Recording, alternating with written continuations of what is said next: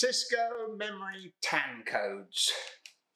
Cisco TAN codes. What does that stand for? Top assembly number. For a long time, I always wondered what the significance was on 8 and 9 digit numbers found on most devices manufactured by Cisco.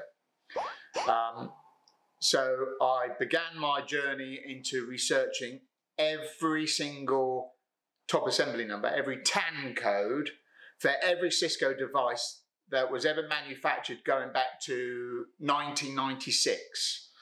I started with memory, DRAMs, flash modules, and after many late crazy nights, a pattern emerged whereby some memory products worked across different platforms.